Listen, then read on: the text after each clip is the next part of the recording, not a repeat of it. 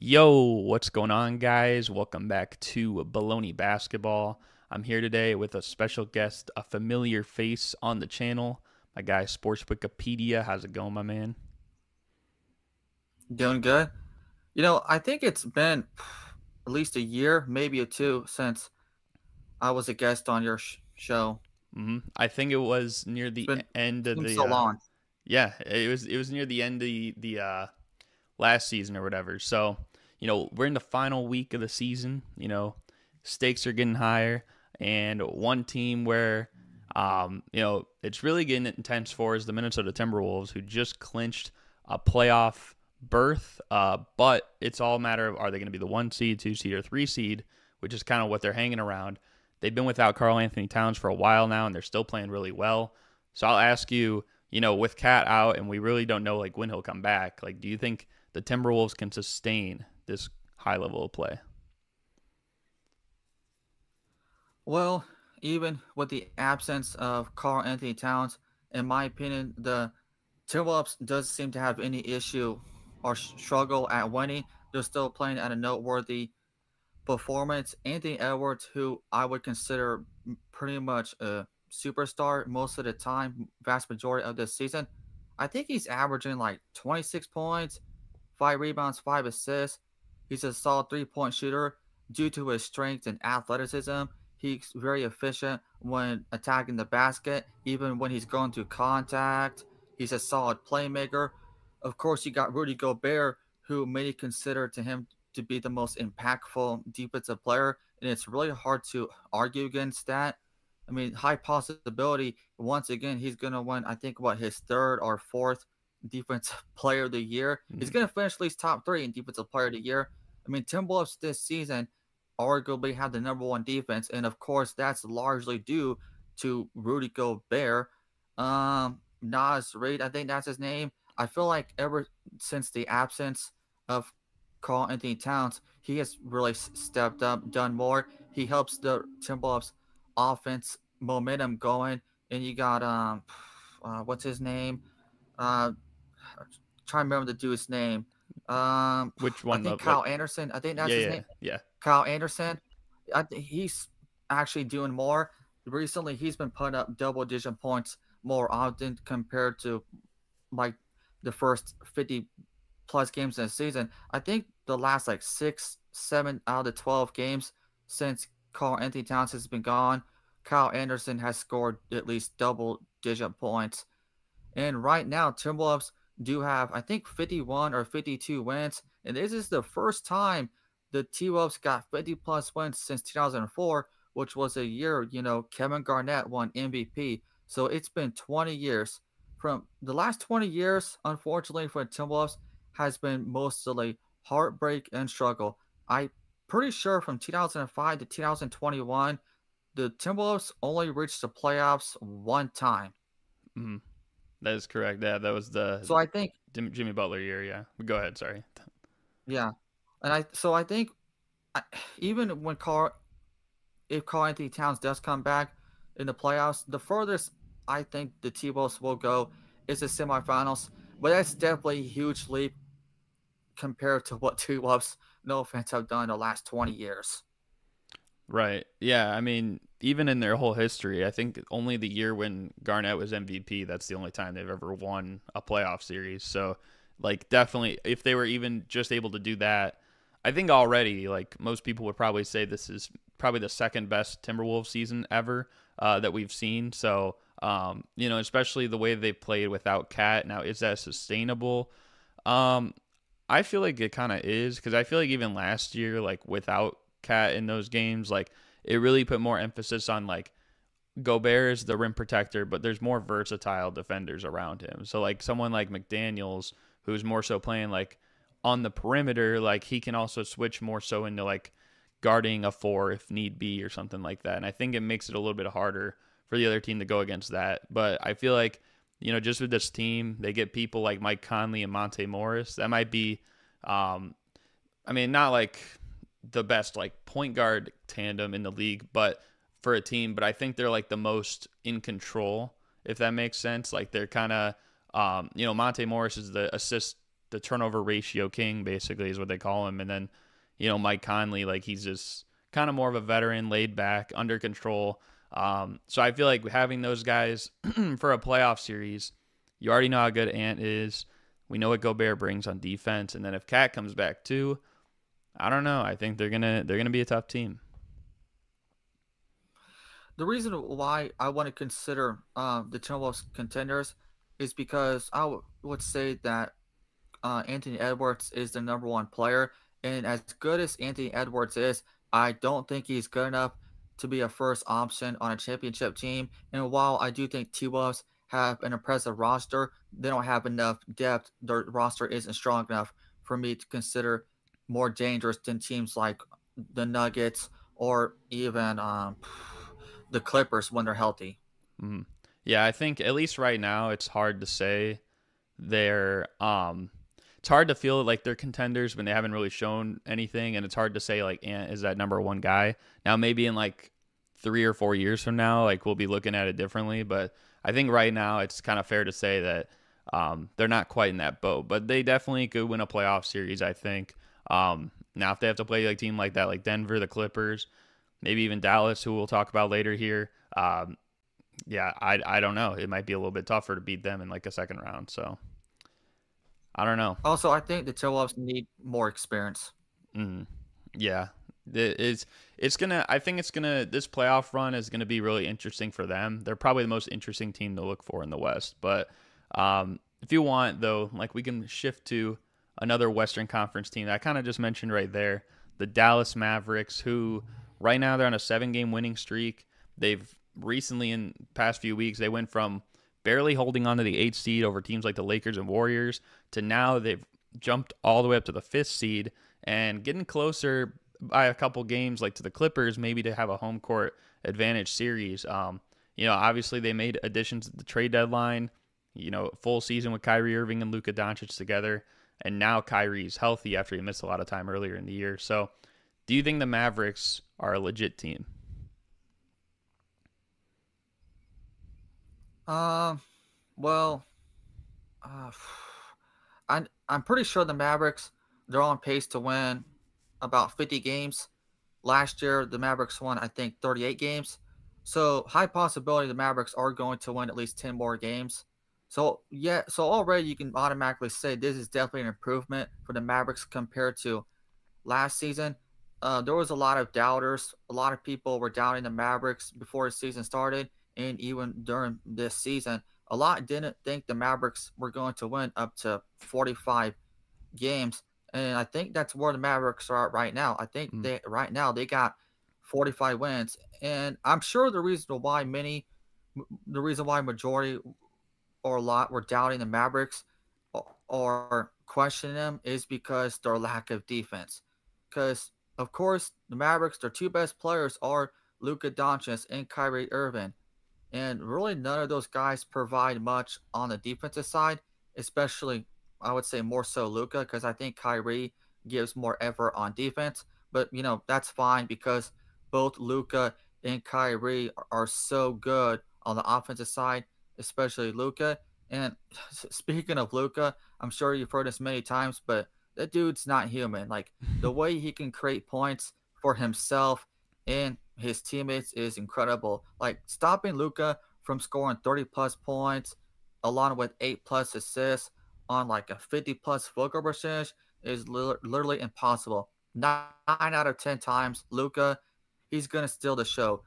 I think he's averaging 34 points and league about leader. almost 10 assists. Mm, Yeah, this dude's putting up video game numbers. I know stats don't tell the full story, but Luka, whenever I watch Luka play on the offense, I'm like, man, like who can stop this guy? I don't think there's really anyone that can stop Luka putting it on a show. It's really hard, and I do think for sure easily Luka is the best player in the Mavericks, but you can't forget about what Kyrie Irving has been doing this season. He's averaging over 25, 26 points, along with 5, 6 assists. He's also very efficient. He's another player who's very difficult to guard because of his amazing footwork and handles. I mean, many people say that Kyrie is the greatest ball handler. And while I do think that most of the season the Mavericks defense has been no better than 20th. From what I've seen and heard, the last 15 to 20 games, the Mavericks defense, in my opinion, has at least somewhat stepped up. Hmm. And I think for the Mavericks, for me to consider Mavericks contenders, their defense needs to be at least average because there are teams that can keep up with the Mavericks' high power offense, like the Nuggets or OKC. But to me, Nuggets and OKC or even the Clippers have better. Their defense is better. Yeah, and I mean it's not even if they do have like let's say they're 15th in defense by the end of it or by the time we hit the playoffs, like that's what they're playing as. It's not like it's feasible that they could compete. I mean, the Nuggets last year, I think they were like 13th in defense and they went on to win the championship. So, I think it's definitely possible, but I think at the start of the year I was a little concerned about this team cuz it felt like they had too many shooters that just really couldn't really do much on the defensive end. Now they've kind of gained that identity. They've given Josh Green more of a role and Jaden Hardy, and they brought in Dante Exum, who has been like a shooter in a lot of these games. I can't believe the way he's played this year too, like kind of out of nowhere it felt like. And then you get guys like Daniel Gafford and PJ Washington at the trade deadline. Like it, I think that was really too what also like gave them that extra boost because before those moves, they might have been hanging around like the play-in, but I think now they've asserted themselves as like, okay, we're better than a play-in team. We're not going to be in that situation. And, just with Luka and Kyrie especially, I think they've kind of figured it out a little bit more so now. I think earlier in the year, you were seeing a little bit maybe the same concerns from last year, and maybe Kyrie wasn't playing all too well. Luka was still playing well all season, but Kyrie was kind of a little bit down. But since like January 1st, I think I was just checking the other day, like Kyrie's averaging like 27, 6, and 5 on like, I think it's like 53, 42, 91 splits, which is pretty crazy, but no one else has really mentioned him. I mean, he wasn't even an all-star this year. So I think like they've gone a little bit under the radar because of how last season went. Maybe people are not going to take them as seriously, but I feel like they're a pretty tough team. Like I feel like right now the Nuggets and the Clippers right now in the West might be the only two teams I would put ahead of them. Yeah. Yeah, I am low key kind of concerned how Kyrie's going to perform in the playoffs because I think the last time or two Kyrie was in the postseason, I think he really choked. Yeah, that is fair. I do think the I'm not worried one about thing, Luke. yeah, Luka's gonna go off. I think the one thing in Kyrie's favor though is that the last few times, like when he was with Brooklyn, and even like you know it when he was with your Celtics, like I think there was a lot of pressure on him. Like I feel like now there's not nearly as much pressure on if they don't achieve what he had hoped to get like with Boston or with Brooklyn. So maybe that might play in his favor a little bit, but um, yeah, I don't know. If you want, we can shift here to talk about a team that I said Dallas. They jumped from like eighth to fifth in recent weeks. One of those teams that they jumped was the Sacramento Kings, who now they're gonna have these injuries to Malik Monk and Kevin Herter. There's no like real timeline on both of them. I think they said Herter is expected to miss the rest of the season though, but I think Monk, there's a chance he could come back, but we really don't know. So, but with these injuries, I mean, both of them really play like the same position. So I feel like that's a huge blow. But what do you think about how this could hurt the Kings' chances? And maybe do you think it hurts their ability to make the playoffs for consecutive years? Okay, speaking of Malik Monk, I actually looked it up last night, and it's saying that he's going to miss up to 4 to 6 weeks. Hmm. That's what they said. Right. So I don't know if you know that, Mm. but both Malik Monk and who's the other guy, Kevin Herter, Yes. they provide solid contributions to the Kings, and of course, as Malik Monk, a lot of people are saying that he's going to win Six Man of the Year. Um, uh, I wonder how many high games chance. he's at right now. Do you know by any chance? Or I'll Um, try to look it up real quick. well, I think for the Six Man of the Year, it doesn't matter how many games you play. The whole 65 game thing, I don't think that matters for that award.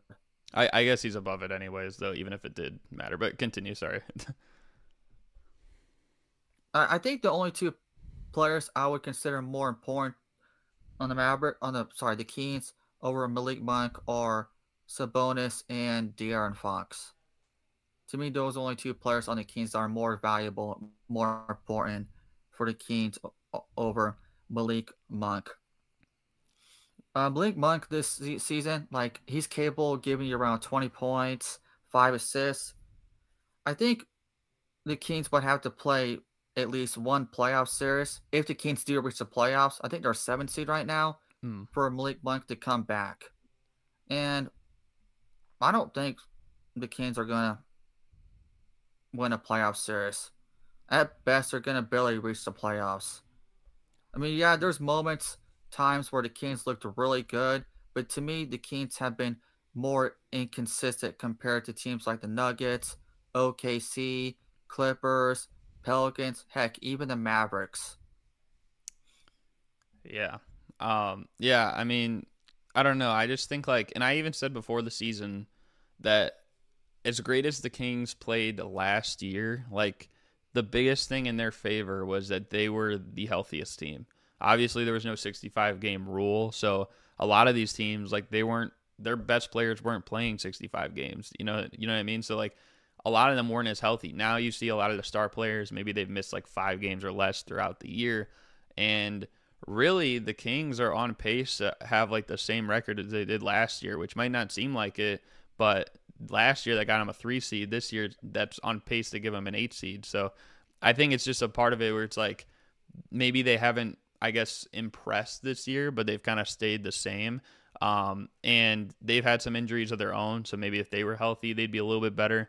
But I think like that's just kind of the price that comes with the NBA. Like you never know what's going to happen, and I think Kevin Herter last year in the playoffs, like he really didn't give them what they needed. So I guess I'm not too concerned about him being out, but I am a little concerned with Malik Monk being out because, um, while maybe Fox and Sabonis are like their two all stars, I think Monk kind of was like their second scoring option like last year against the Warriors, and especially like in the games where Sabonis like he was playing through an injury and maybe he wasn't playing his best in some of the games. Like I think the reason they were even in those games and competitive was also obviously Fox was going crazy, but also Malik Monk was kind of taking it to another level. So someone is going to have to fill in that role. I don't know who, but I'm looking at where they are right now. If they're playing the Suns in the play-in and they have those guys missing, I don't know if they'll win. And then they've had the Lakers number this year, so I guess there's a chance that they could beat them in a play-in scenario, but it's going to be a lot harder,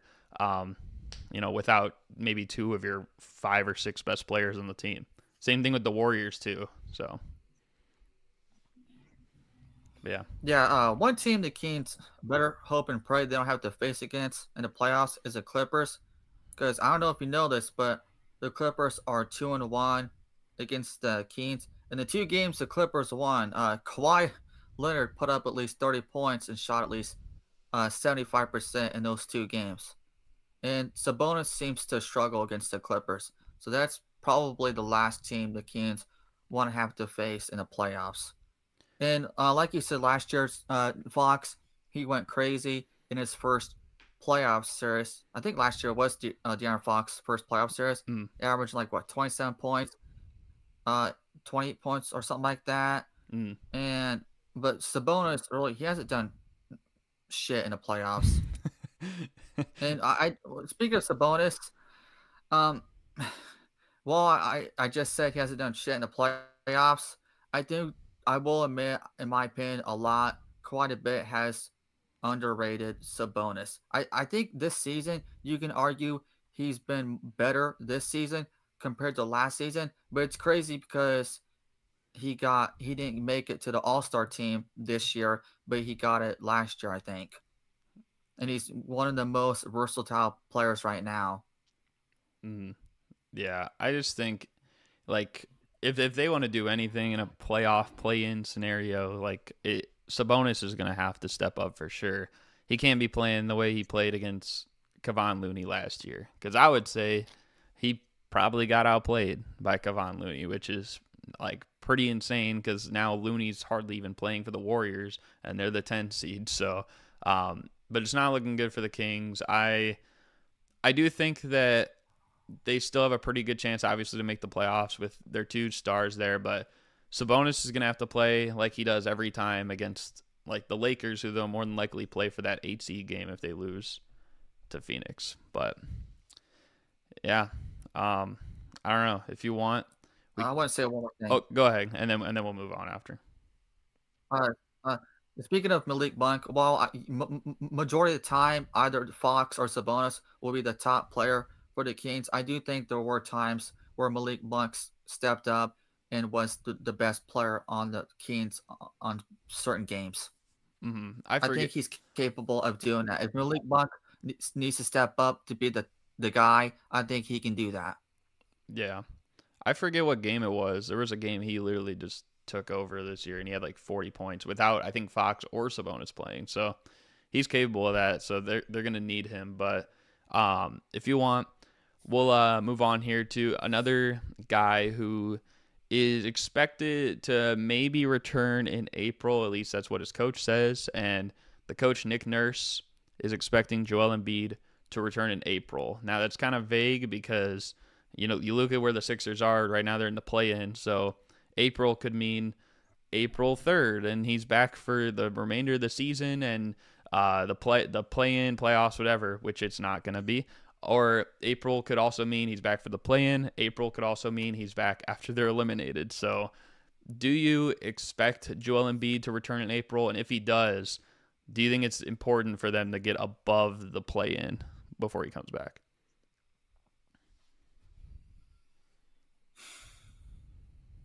Now, I remember when Embiid first got hurt, like the first week or two, when Embiid got hurt, when they had the idea when he could return.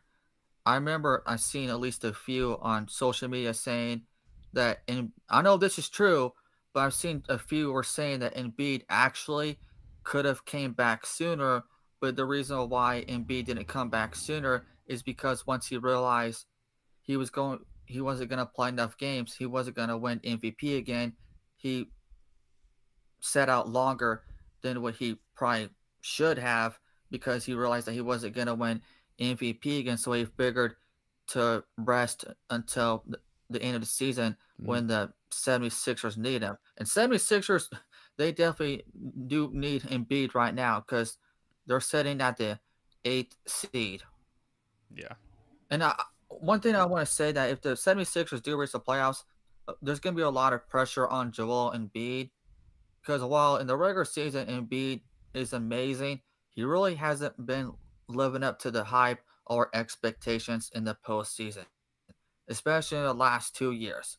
Last year, his points per game dropped by, I think, 10. I think, of course, people were saying that was because he was hurt, but I don't know if I want to use that really as an excuse, no offense. Or what about the year before in 2022 when he also dropped by a lot? I don't expect Joel Embiid to average 35 points in the playoffs like he was doing this season. If Embiid is averaging 28 to 31 points along with double-digit rebounds, 4 to 5 assists on impressive efficiency, then I think more people will have faith in Joel Embiid in the playoffs. Yeah, I just think too, it's like they're just in a hard situation because if they're playing, like if they did get the 8th seed, they would play your Celtics first round, and that's a team he's never beat, and he would have to come back from injury to try and beat, which I don't expect that happening. And then also you play the Bucks. Now, he's never played the Bucks in a playoff scenario, so maybe that could actually work in his favor, but I wouldn't really bet on them winning that either. I think for them to have a good chance if he does come back, like they would need to play almost any of those other teams. Maybe it's like Cleveland or the Knicks or the Heat, the Pacers, like whoever it might be. Like that's probably the best bet they would have. Orlando potentially, but I just don't think he will come back. I think he's been out so long. If for some reason he did come back, maybe after the play-in or something, then they just got to secure a playoff spot. I don't know if they would even beat the Heat in a play-in game if they were the road team. And then that means they would have to play either my Bulls or the Hawks for that 8 seed. And I mean, I would probably bet on Philly still winning. I think they have enough with Maxey and Tobias Harris and those guys, but it's not a foregone conclusion either. So I wouldn't be surprised if maybe that's kind of how things went for the Sixers. But I don't know. I just think like with Embiid, yeah, I know people have said like last couple of years he's been injured in the playoffs, and maybe it's true. Maybe that definitely has affected his play. But I mean, if he comes back, do you really think it's gonna be different then? I mean, he's missed all this time, and it's gonna just be like the 4th year in a row where he came back from an injury, you know what I mean? So it's it's kind of isn't like an excuse, and maybe it's a like excused excuse if there's such thing as that. But I think after a while it's like it just keeps happening. You know what I mean? Like you just are gonna expect that you get to the playoffs and then Joel Embiid's not gonna be 100%. So.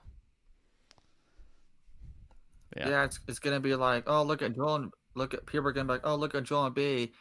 He's averaging over 30 points.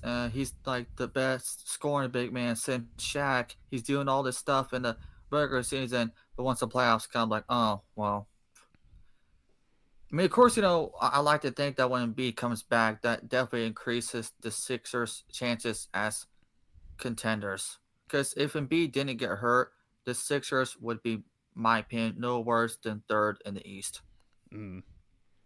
Yeah, they would definitely be more up there, maybe even 2nd, because there's a huge gap between, you guys and the Bucks. It's like 12 games right now, so I could see them very well even being the 2nd seed. Yeah. But, yeah, I don't know. Yeah, and also I'm gonna give a lot of No, go I'm ahead. gonna give a lot of credit to Tyrese Maxey. Tyrese Maxey, he deserves a lot of credit. Yeah, I agree. He's kind of put the team on his shoulders lately. But with this, next topic that we got, we'll keep it like I guess kind of in this theme of Sixers. Maybe not for long. He won't have to carry as much on his shoulders. Next season, of course, obviously Embiid would be healthy, but also maybe with another player that's been rumored there.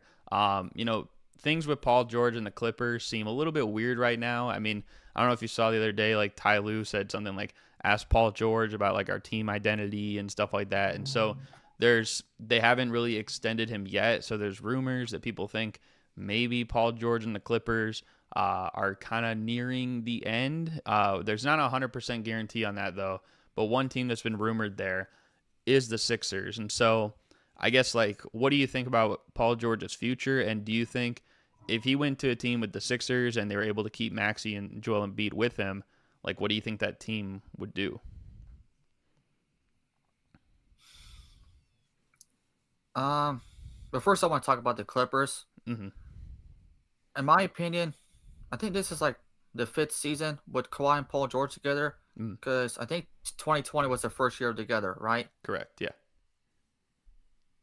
Okay, so this is their 5th year together, and I think this is the best chance with Kawhi and Paul George, because both Kawhi and Paul George are, for the first time since together, are 100%. Like the previous 4 to 5 seasons or 3 seasons, neither Kawhi or Paul George hardly have ever been 100% fully healthy, especially Kawhi Leonard, unfortunately. Kawhi Leonard, he played at least 65 games this season, and I think that's the first time he's played at least 65 games since 2017. Yeah. It seems like it sucks too, because I mean, I don't know about you, but like Kawhi's definitely been one of my favorite players to watch when he's actually healthy. I think he's definitely, when he's fully healthy, Kawhi's definitely one of the best players. Agree. I agree. Yeah. Kawhi Leonard, like in the when the Clippers, Clippers are going to get to the playoffs. I don't have any concern for Kawhi Leonard, because I would consider him more so a playoff riser. Actually, one of the biggest playoff risers recently in the last like 7-8 years. Paul George, on the other hand, no offense, has oh my god, dude, this dude Paul George, this dude, like, I question what he does in the playoffs, shooting bricks, questionable plays, getting owned by opposing players. If Paul George does what he does, no offense, what he does a lot in the playoffs, especially the last like 5 to 6 years, where he's shooting bricks, questionable shot selection, bad shot selection, and getting owned by opposing player. And if the Clippers lose, then Paul George has only himself to blame. Yeah. And the sad thing is that it's happened often. You know what I mean? Like there's just been too many times where like most people look back at that series against the Jazz and they're like, "Oh, Joe Ingles got the best of you." Like Joe Ingles, man. Like no offense to him, but like there shouldn't even be a conversation. He shouldn't even be in his stratosphere. So I just think like with Paul George, like with him potentially leaving the Clippers if he's like frustrated, low key, like behind the scenes, like I feel like it's more so on him because I feel like this team's kind of given him everything he wanted. I mean, when Kawhi went down in 2021, he kind of was given, I guess, full reign. Same thing the year after when Kawhi was hurt. And then for a good chunk of last season, too, and even the start of this season, like he's kind of been given the keys to do most of what he wanted to do. But of course, he had his own injuries, and he also just hasn't taken advantage of it in the last couple of years. And that's why it seems like more and more that this trade with Paul George and SGA like leans in the Thunder's favor. The biggest part of that is that like the only reason it's really still a debate, I think, is because the fact that they got Paul George via trade is the reason they signed Kawhi Leonard in free agency, and that's kind of like the underlying part of it that maybe a lot of people don't see. But I just think if Paul George left the Clippers, it wouldn't be a great look on his resume, especially if he does put up another like stinker performance in the playoffs. And if he went to the Sixers, I feel like that would be an interesting team. I don't know if they would be the favorite, but maybe it'd be like a team that 10 years from now people are using on 2K and they're like, we like this team, like it looks cool, whatever. But that's why I just think like in the playoffs, if this Clippers team is healthy, and you're telling me Kawhi playing with Paul George, James Harden, and Russell Westbrook, if they somehow win the championship behind Kawhi's lead, three guys that have been ridiculed in the playoffs for who knows how long, like you got to give him like a ton of credit. Like that's at least my personal thoughts. Yeah. Yeah. Speaking of Paul George, when he's at his best, at his highest ceiling, he's a really, really good player. But I do think that Paul George does need to be more consistent, especially given the fact that he's the second best player behind Kawhi Leonard on that Clippers team. Mm. Yeah, we And just also, oh, go ahead. Go ahead.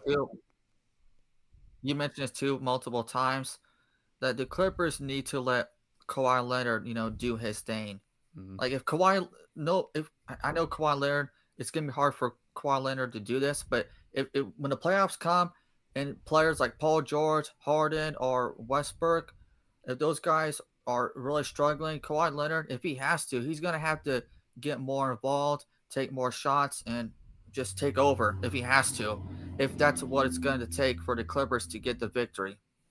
Yeah, and the other thing I was just gonna say is like we just need to see Paul George kind of figure out his where he lines up with this team, which might seem crazy. He's the second best player, but like when Kawhi and Harden and even really Westbrook was playing, like a big chunk of their like big hot streak, Paul George was kind of out, like he was hurt for. So I think maybe part of that is like they found a rhythm without him. So that might be the one thing where it's like you're integrating a player like that. Like that's just something he's gonna have to adjust to, I think. But yeah, I don't know if you want here, we can progress here a little bit more Celtics theme, which I know you'll be happy about. But Carmelo Anthony recently put out a quote basically saying that Paul Pierce, the truth, just doesn't get enough credit, and maybe part of that is stuff that he said or done on his own.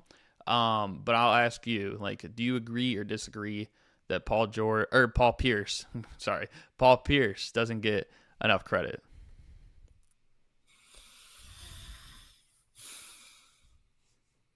You know what?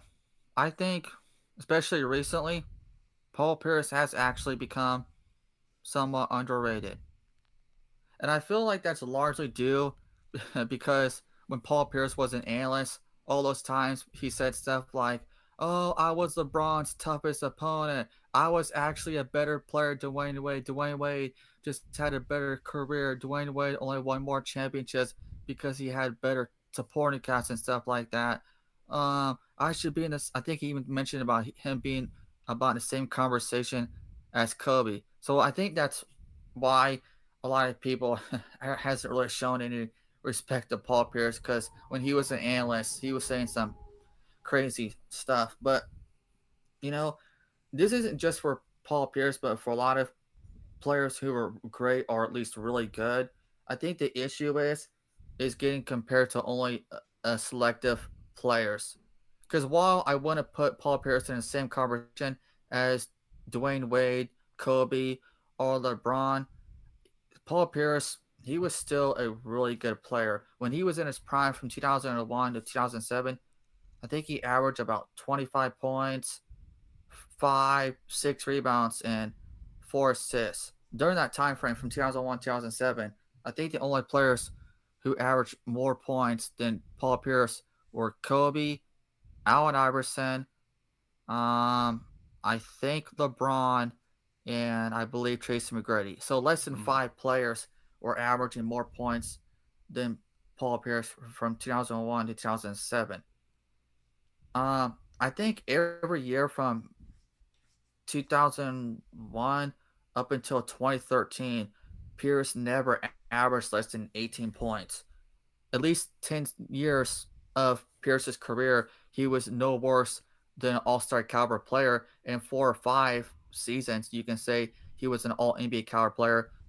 When he was at his peak, 2005, 2006, he was averaging around 25 or 26 points.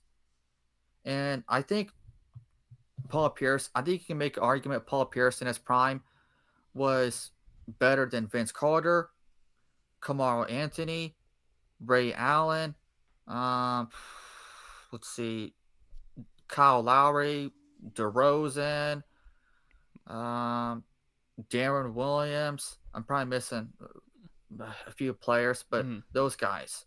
Because, yeah, Paul Pierce in his era, he was never the best player, but he was still at least one of the top players when he was playing. Like, I would even say that Pierce would at least be in the same in his prime, just as good as Tracy McGrady. Mhm.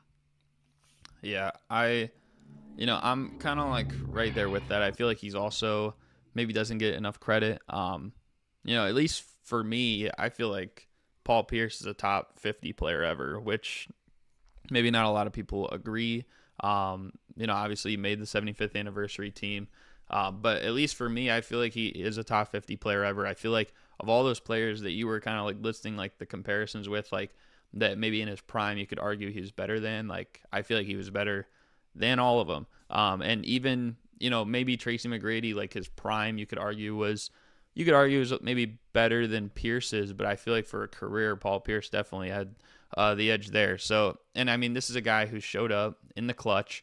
I think of every player ever, if you add up clutch baskets and assists, I think he has the most in NBA history, which says a lot, like at least a game winning one. So I feel like he's definitely someone who rises to the occasion. Yeah, maybe people will say, well, he only won one ring with the Celtics and they had the big three, but like at the end of the day, like that was still like a pretty impressive championship from start to finish that whole season. And it's not like that was the only like playoff moment or run he made, because they had the biggest comeback in playoff history at the time in like 2002 against the Nets, and then like really throughout that 2010 run, like a lot of those games he put the team on his shoulders.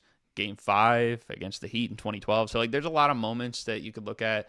He had a game winner against the Heat in 2010 as well. So like there's a ton of moments that I feel like when you have that many and you're playing that well, like you said, like 18 points a game for 13 straight years, which I feel like in more than modern era would probably more than likely be at least 20 points a game. He'd be taking more 3-pointers. So like all that considered, I feel like he definitely deserves more credit. You know what I mean? And he also had the one factor to him where it's like, um, it's a little bit similar like how Luka like uses his body to score over his opponents. Like Paul Pierce kind of did too. Like maybe he wasn't the best athlete in the gym or anything like that, but like he kind of played the game smart in a way that caught people off guard, caught defenders on the wrong track. So, Yeah, Paul Pierce, like speaking of 3-point shooting, Paul Pierce, he was actually a really good 3-point shooter. He can create his own shot beautifully around the perimeter. I think actually for 5 seasons he's averaged at least 25 points. mm, And I also want to add, I'll take Paul Pierce in his prime over Klay Thompson, Gilbert Arenas, Tony Parker, and Manu Ginobili. yeah, that's tough because I like Ginobili, but I mean, I could definitely see it. I will Ginobili, say, but yeah, I mean, of course I do think he Ginobili is go ahead, sorry. underrated. Yeah, Uh, he Speaking of definitely Ginobili, I will say that go ahead, he's go ahead. underrated. Yeah. Ginobili, I will say that he's underrated, especially when Ginobili was in his prime.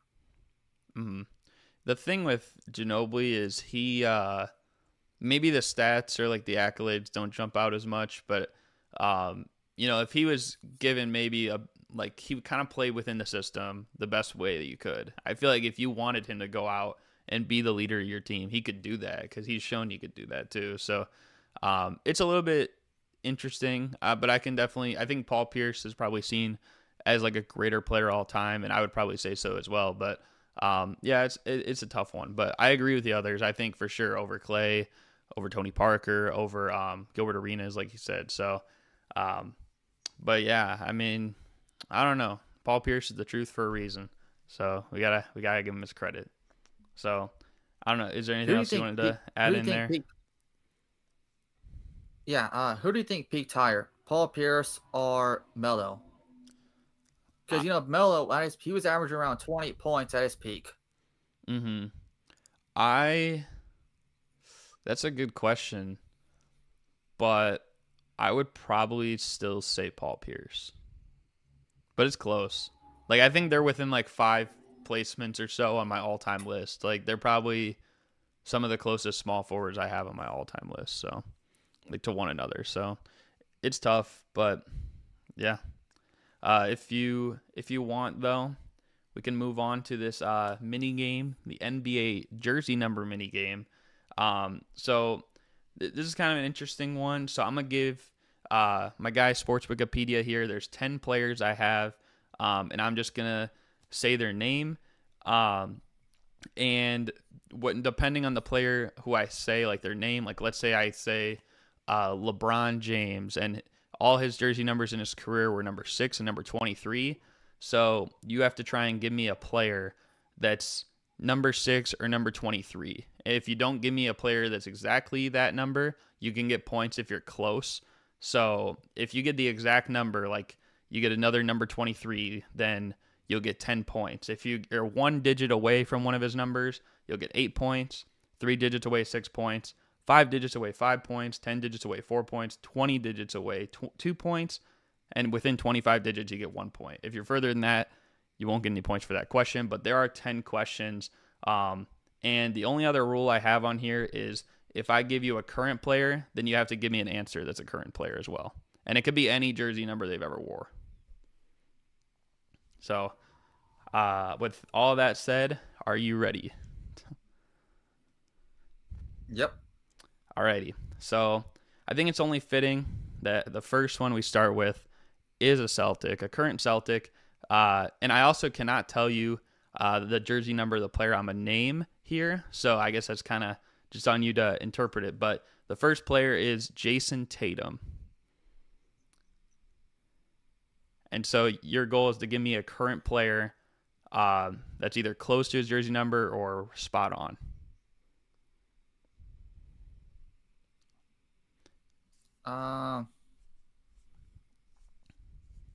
Jamal Murray. Okay, so your answer Wait, no, is. no. I mean, Oh, what were you gonna say? Sorry. yeah, okay. Oh, I No, can. go ahead. Okay. I don't know why I said Murray. Um. Well, what were you gonna say though?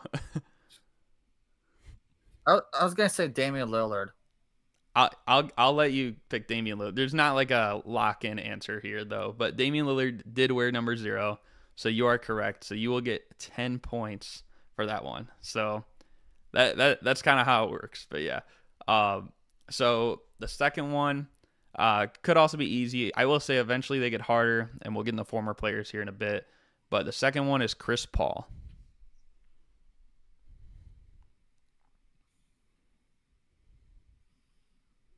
Mm,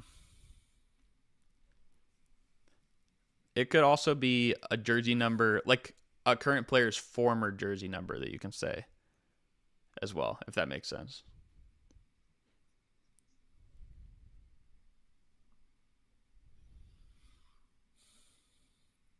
um, Bradley Bill. So you went with Bradley Beal, number 3. Chris Paul was also number 3. So that's another 10 points. Nice. Starting off strong, 20 points right now.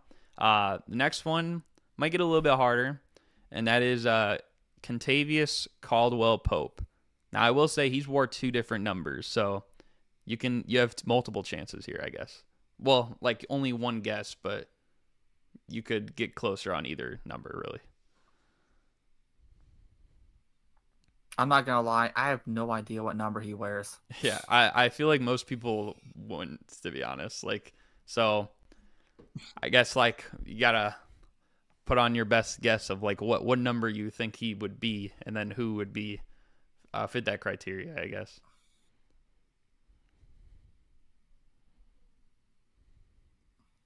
Mm, mm, mm. I will say the numbers are kind of close, but they're not like exact, obviously. I'm thinking. Sorry. You're good.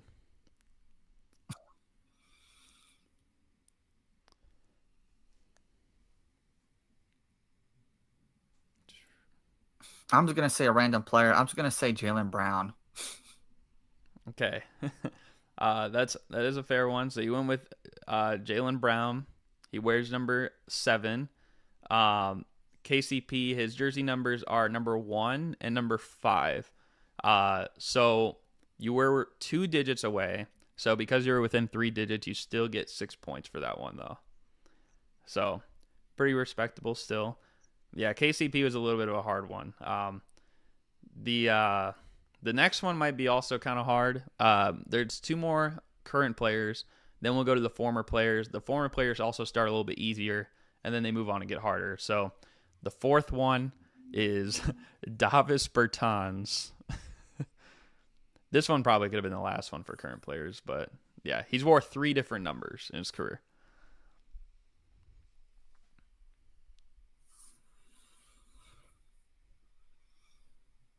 Mm,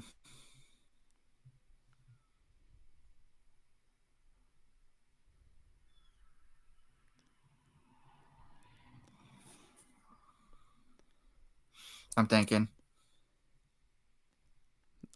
I will say that the hint is, I guess his current number is like the lowest of the 3 numbers too that he's wore. Not that I guess matters too much, but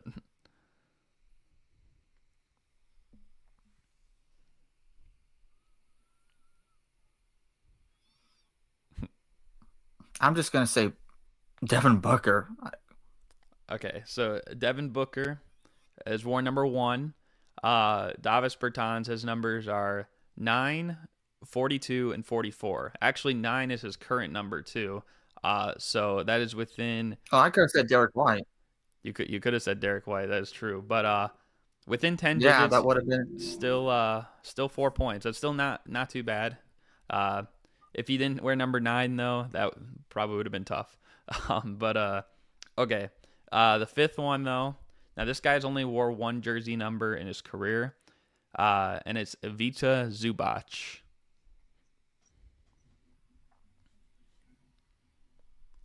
That's part of the reason I put this one fifth, because I feel like there's only 1 number to think of. It might be kind of hard.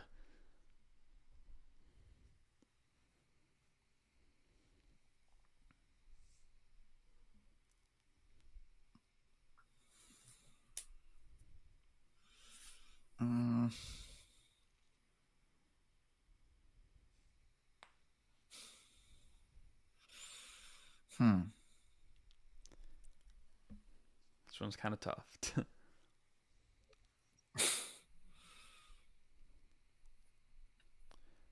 Trying to think of like a good hint, maybe.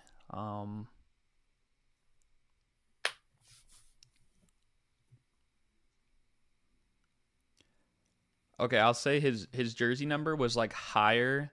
His jersey number is higher than what pick he was in the draft, if that helps.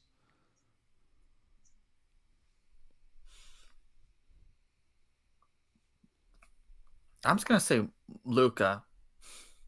So you went with Luka Doncic, number 77. It was good thinking because it was a high number, but unfortunately, Zubac is number 40. So that is a tough one, but that was the hardest current one, I think, for sure. Um, I think Bertans is also kind of tough because he, has weird numbers, but maybe like having more numbers, there's like more leeway. But so you still got 30 points right now. We're gonna move on to some former players. It's gonna start off easier and get harder as well. So the first one of the former players, and again, you have to answer these ones with a former player too, and that is Michael Jordan.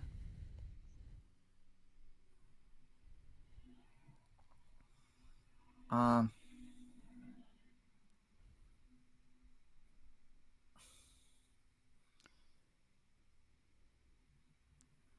hold on, because I'm trying to think of the player. Because the player I'm thinking of, I'm not sure if he wore. Uh, okay. World Be Free. I don't know if you know who that is. All right, so World Be Free. I do know who that is, but let me see jersey number. So he wore number 21, 24, and he did wear 12. And because Michael Jordan wore number 12 on the game where his jersey got stolen, you get the 10 points for that one. So that is a good one. I put in 12 in there like last second kind of for the Jordan one. So that was good. But either way, I mean, he was still close to 23 anyways. So next one though is Walt Frazier, who actually wore two different jersey numbers, but they're kind I of already got my close. player. You already got it? Yeah, Tim Hardaway. Tim Hardaway, and that is correct. Another 10 points on the board. Um, yeah, it was a big one. He wore 10 with the Knicks, and then he wore 11 with the Cavs, which I feel like people forget. We kind of forget about Walt Frazier there because it was near the end. So this next one's kind of interesting. This guy wore four different jersey numbers, but a little bit of a slept-on all-star in the past, and that's Dale Ellis. I think he played for the Sonics. He did, yes. And he wore four different jersey numbers. They're all relatively in the same ballpark, though, jersey number wise.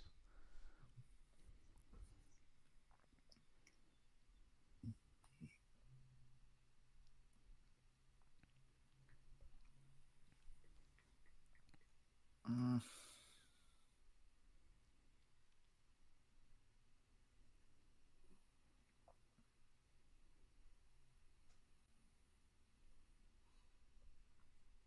I'm thinking. You're good. Hmm.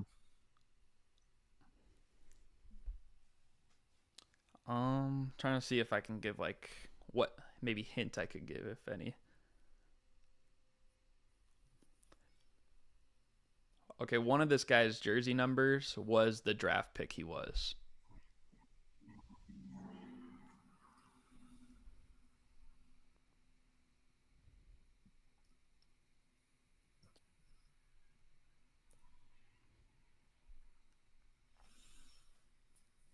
Mm.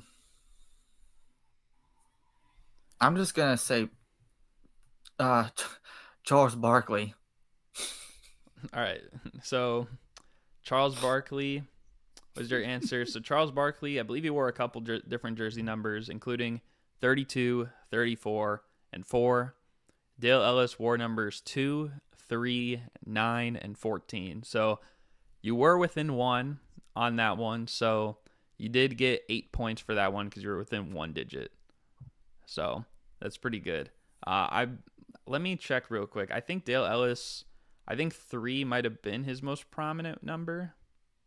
Yes, it was. So, yep. And then Charles Barkley wore his 4 with the Rockets. So that was good. Now the last 2 here, these ones are gonna spice up a little bit, more so role players. But this guy had 4 different jersey numbers. A lot of them are pretty spread out though, and that's Ersan Ilyasova.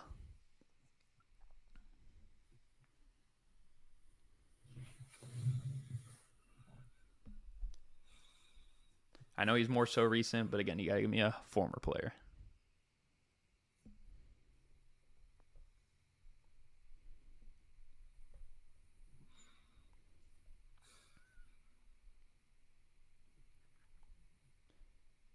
And I think I said he has 4. He wore 4 different jersey numbers in his career as well. 2 of the numbers are kind of similar though. I'm just gonna name a random player. I'm just gonna say Ray Allen. All right, so Ray Allen is the choice. So throughout Ray Allen's career, he wore number 34 and number 20, and Ersan Ilyasova wore numbers 7, 19, 23, and 77. So you were within 1 again with that 19 pull. So that's another 8 points on that one. So that, you're doing really good. Now the last one, another kind of role player. I feel like this guy wore 3 really weird numbers, at least 2 really weird numbers. And the last one is Scott Pollard.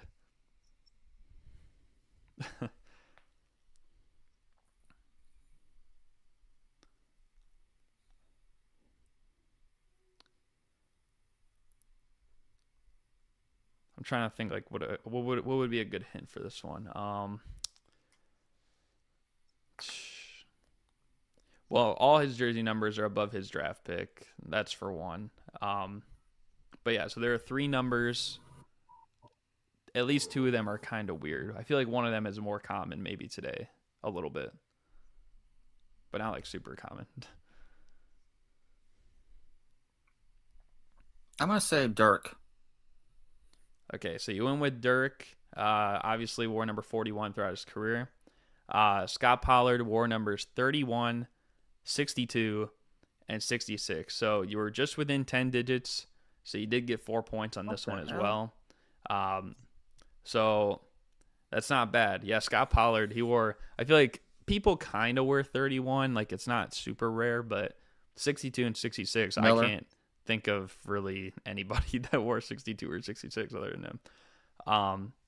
But yeah, so overall you got 30 points on the first 5, and on the last 5 you got 40 points. So it brings your grand total to 70 points overall. That's a pretty good score. How do you feel about that? Fine, I guess. Yeah, I mean, I feel like it's kind of weird. Like, see, some of the ones are like eventually like they're just kind of odd ones, like Ersan Ilyasova, Scott Pollard, the Zubac one. I think that was probably maybe the toughest one, just because it's like there's only one number and you got to narrow it down. But overall, I mean, I think you did pretty good. And yeah, this is the first time I've done this game, so I guess you're the king right now. You're the all-time leader. So there's that. But yeah, overall, I thought it was a good show, a good performance in the mini game. Hopefully you guys enjoyed. Thank you guys for watching. You got any other final thoughts before we let this thing go? Nope. Alrighty. And yeah, you guys can check out Sports Wikipedia. I'll have his stuff down below. Go subscribe to him and his banger content. But yeah, I think that's going to do it for us. Again, hope you guys enjoyed. Thank you guys for watching, and we're out. Peace.